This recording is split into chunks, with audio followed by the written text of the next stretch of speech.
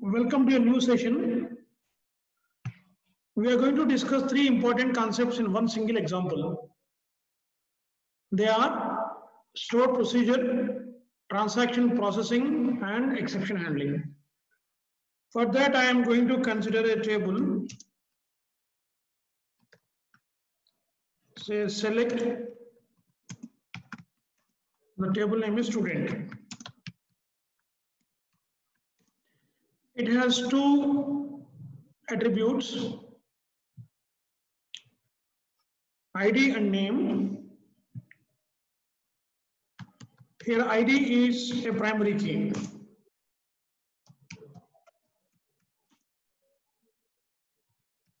Let us try entering some values into it, a row into it.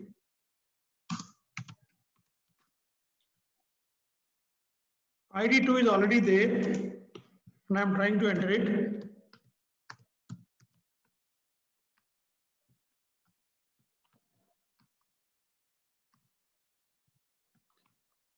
After inserting data, I would like to display the results.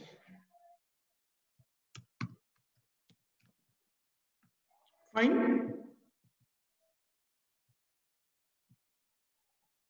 So it did not allow me to enter because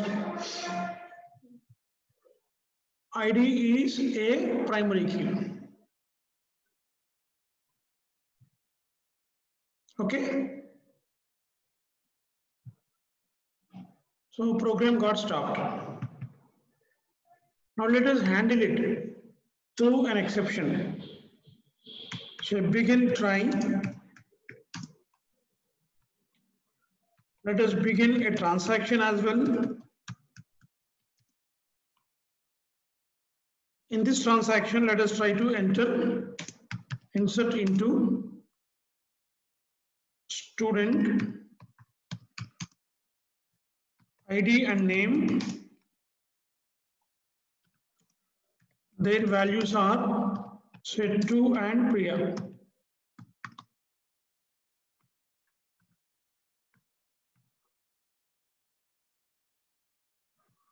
Insert into student ID name values 2 and Priya. Okay. Now, if everything goes well, commit transaction. Else and try block and go to catch block.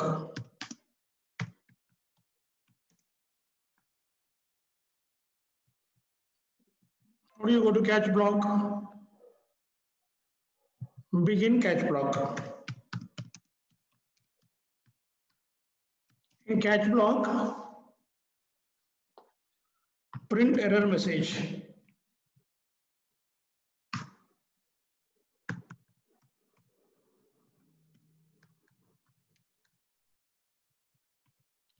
And roll back the transaction.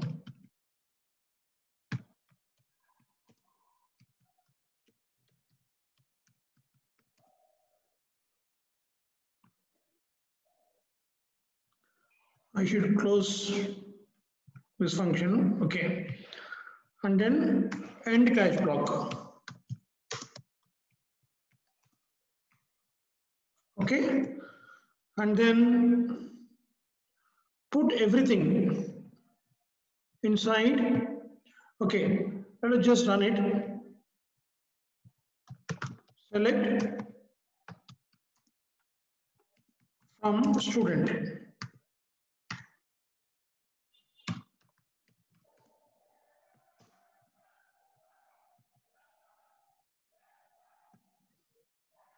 Okay, and check the message as well. So what happened? I could not insert it. Why? Because there is violation of ID constraint, which is a primary key. Okay? Is this clear? Transaction is rolled back. Now, let us put this inside the procedure. Create create procedure. Procedure name is, say, insert procedure. Okay. The variables are ID, which is integer, and parameters, and name, which is a varchar. Okay. Now, as begin, the procedure begins here. Here, ID and name are supplied externally to the procedure. Right? If everything goes well, commit transaction. If there is a problem, from insert statement itself, it goes to catch block. There, error message to be printed, and then here you end the procedure. After the procedure, try to execute it. Execute for the procedure name, insert procedure, and what are the values?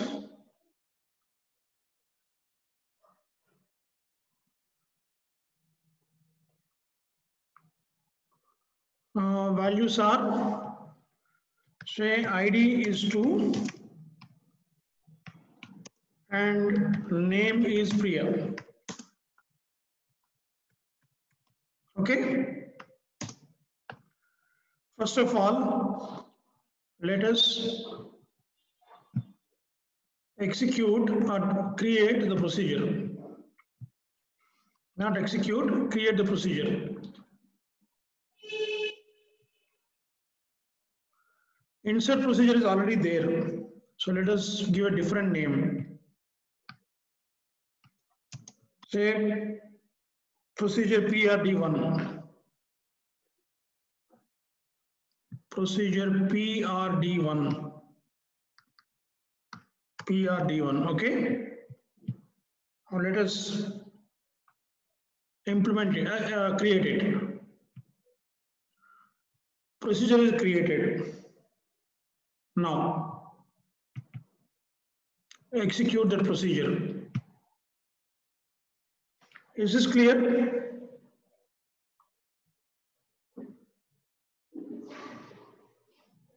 Now let us give ID 3 and execute it. Row is created. What is that row?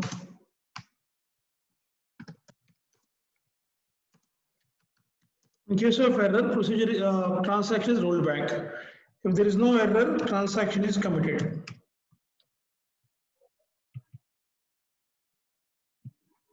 Is this clear?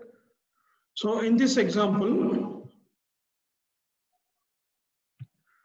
you have seen three things. One is how to create a procedure name, parameters. Procedure is inside begin and block, then try block and catch block. In try block, we started transaction. If insertion is well, transaction is committed. If there is error, it goes to catch block where transaction is rolled back. Is this clear? So hope you understand it. Like the video and subscribe for more videos. Thank you.